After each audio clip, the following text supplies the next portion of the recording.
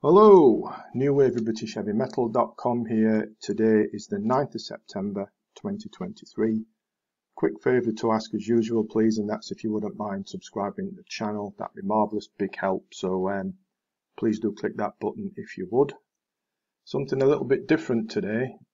The always excellent Hats Off Gentlemen, It's Adequate, and their new one, The Light of Ancient Mistakes. Now, if you might not know, Hats Off Gentlemen is adequate. It's adequate rather. Is Malcolm Galloway and Mark Gatland, right? And this new one of theirs, A Light of Ancient Mistakes, as usual with Hats Off stuff, it's quite superb. Now, I wasn't aware that this was coming out until a few days ago when I got home from somewhere or other. The post was on the mat, and there was a envelope there that looked suspiciously like it might have a CD in it, but I couldn't think of one that was due. Anyway, open it up, and there it was, straight from Malcolm. He's been good enough to spontaneously send me a review copy, so thank you very much for that. It's, you know, excellent surprise, most welcome indeed. And as usual, it's Mark and Malcolm doing what they do best. And again, as always with Hats Off stuff, Malcolm's wife Catherine pops up here and there with some very timely, well done flute contributions as well, to add to the generally, well, genre-defying music that the band conjure up between them. I mean, to paraphrase an old yet still popular science fiction franchise, you know, see if you can guess. It's Prog, Jim, but not as we know it. But anyway, trying to joke slightly aside for a minute, whilst generally Hats Off Gentlemen, It's Adequate is prog at its core, as usual, you know, and again here on The Light of Ancient Mistakes, all sorts of other stuff come in too, making it quite a varied and interesting listen. I always tend to think of it when I listen to Hats Off stuff, and I'm not sure if that does me any good or not. But anyway, let's continue with the music.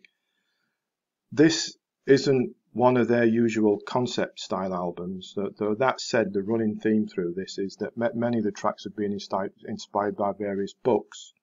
And rather than go into them here, the booklet with the CD, or if you look at the band's Bandcamp page, it'll explain a little bit of the background to that. And musically and lyrically, this album's one which draws you in and makes you, well, like I said, it makes you think a bit too, with the intelligent lyrics and the instrumental tracks mixing things up very nicely indeed. Like the opener, for example, We Sold the Peace, Malcolm's slightly edgy vocal delivery and Mark's really precise, slightly funky bass lines work so well together.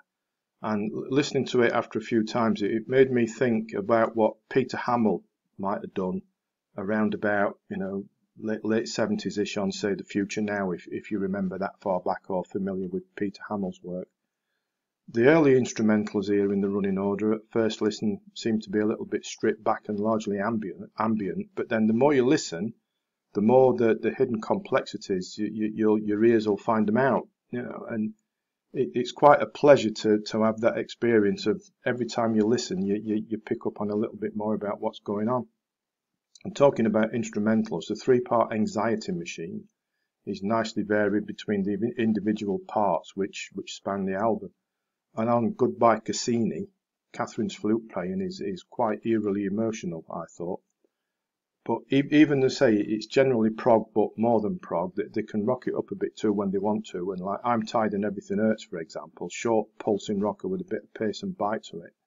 You know, it's only 2 or 3 minutes long, but it pumps along, it does. The real winner on an album full of winners is Walking to Aldebaran. It's 5 seconds shy of 9 minutes long, and somehow, such is the ability that Mark and Malcolm have here to write inventive stuff, those 9 minutes sweep along, twisting and turning this way and that, with all the changing styles and everything else going on, you know, from prog to ambient to everything else and then back again. Again, after a few listens, when it sinks in and you pick up on what's going on, it made me think of, say, Van der Graaf at their peak, you know, say like Porn Hearts or something like that. But with a modern twist to it. It's quite breathtaking night. Well, 8 minutes and 55 seconds. The Man Who Japed is quite an interesting one as well, and then it all closes off with a quite haunting Burn the World. You can guess what that's about. And the guitar solo on that is, well, very, very nicely paced and chilled out, but effective at the same time on a generally atmospheric style. It's hard to explain without listening to it. It really is quite difficult because there's so much going on and it's so different to what you might be expecting. The whole album's there around about 70 minutes, and none of those minutes is a disappointment. Let me emphasize that. Thanks again to Malcolm for sending that surprise review copy. And whether you're a prog fan or not, I'd suggest you check out Hats Off Gentlemen, It's Adequate, because they are different but enjoyable. And there's so many different styles mixed in, not only on this album but their back catalogue as well. I'll put links to their website in the description below, so you can go and read more about them if you're not familiar with them, and also a link to their Bandcamp page where you can pick up the Light of Ancient Mistakes in various formats, and their other stuff too. So please do that. Certainly a most recommended listen. Please also subscribe to the channel before you go, that'd be great. And as always, thanks for watching, thanks for listening, and of course, take care.